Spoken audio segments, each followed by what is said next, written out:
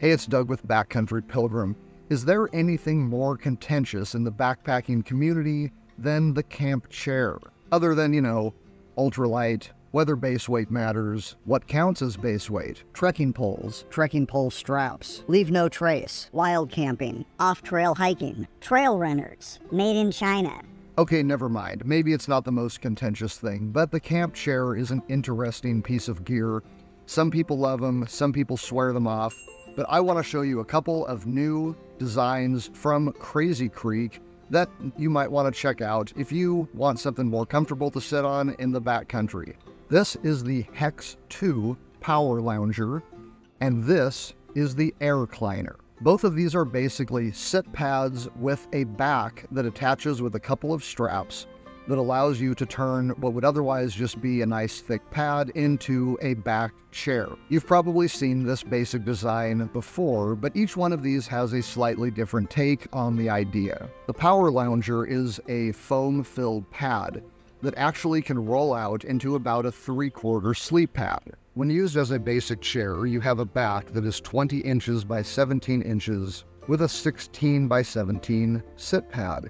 However, because this folds in half, it actually becomes a 33 by 17 3/4 sleep pad. It's about 6 inches by 6 inches when rolled up, 21 inches long, and it weighs 27.5 ounces. So what's cool about this chair is that when you're using it as a sit-up chair, you actually get a double foam layer for the bottom.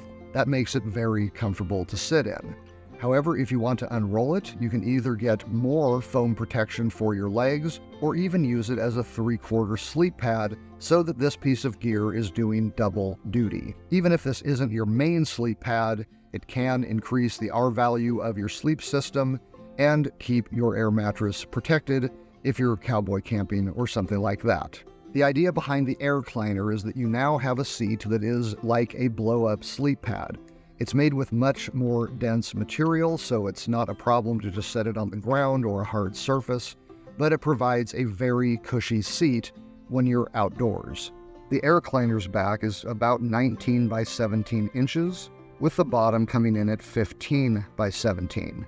I was able to blow this chair up with 4 breaths, and it made a 2-inch thick air pad. When rolled up, the Aircliner was 4.5 inches by 3 inches, and came in at 30.5 ounces. Rolled up, it is also 21 inches long. Obviously, both of these chairs are pieces of luxury gear, as is any camp chair. However, for those of us that want that little bit of extra comfort while we're out in the backcountry, I think these are both worthy contenders. As far as comfort, I was very impressed by the Aircliner. I mean, it's a 2-inch thick inflatable pad. How can that not be comfortable, right? The Hex Power Lounger didn't have the padding that the Aircliner did. However, it did provide sufficient protection between me and whatever was under me so that I was not uncomfortable. And I really liked the ability to just lay it all the way out and get pretty much all the way up to my knees, covered by the chair, so that I'm not sitting in dirt and grime. If you're looking for a camp chair that can do double duty, basically just give you a protective, cushy layer between you and the ground, this works very well. They are fairly lightweight when it comes to the less expensive type chairs that are out there. Now, to give a comparison, my cheapo camp chair runs 33.5 ounces, so it is actually heavier than both of these. Of course, the benefit of this chair is that it sits me up off of the ground, which is often more comfortable.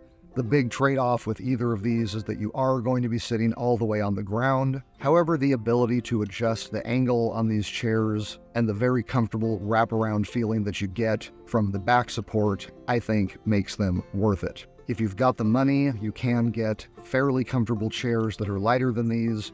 However, I have not found any ultralight chair that comes close to the comfort. In fact, on a recent camping trip, my boys and I used these chairs to sit on the concrete picnic table provided by the campground.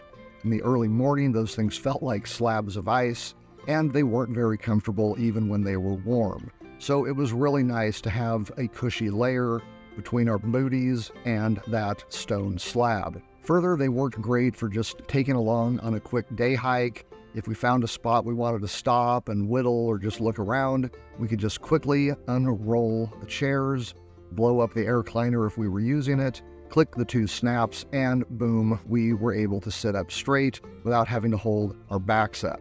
One thing that is great about both of these chairs is that they have a very good strap system. The straps are not simply sewn right into the material, rather they are attached to wide webbing that connects to the material and makes them a lot more comfortable and a lot more stable.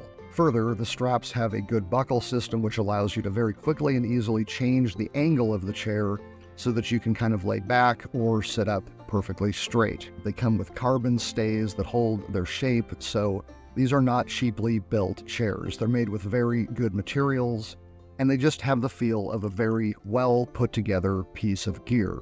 Now you are going to pay for that quality. The Crazy Creek Air Cleaner retails for $125, and the Hex Power Lounger 2.0 retails for $95. Please see the links in the description below if you are interested in purchasing either one. Using these links helps support the channel without costing you a penny. Now, I know for quite a bit more money, you can get a chair that only weighs about 1 pound. However, I think that because you have dual applications with the Power Lounger and extreme comfort with the Air Cleaner, I do think that they are worthy of consideration for your loadout. So now that I have added these 2 models to the camp chair debate, I hope you enjoyed the video. I hope it was informative. If it was, would you mind giving the video a like and subscribe to Backcountry Pilgrim if you are into hiking, camping, backpacking, and the gear that goes with it. Till next time, I'm Doug. Thanks for watching.